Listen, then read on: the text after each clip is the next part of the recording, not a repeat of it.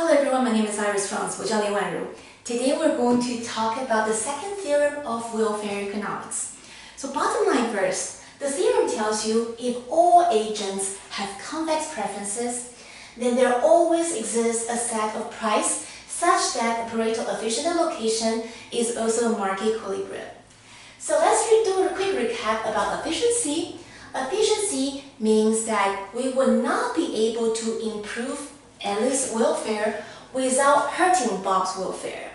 And now if all agents have convex preferences, that means an efficient allocation must be the tangent of the indifference curve of Alice and the indifference curve of Bob. So these two indifference curves must be touch each other only once at point x. So x is an efficient allocation.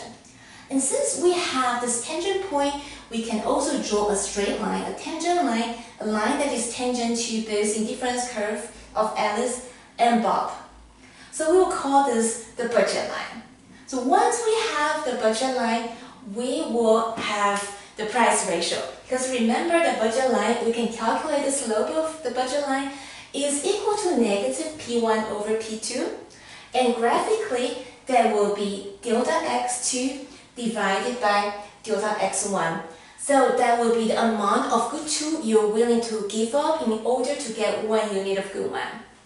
So you can see after you manipulate this algebraically, you will see that P2 is equal to P1 times the reciprocal of your budget line. So any set of price that satisfies this equation is going to clear our market. So I hope this helps, and I'll see you next time.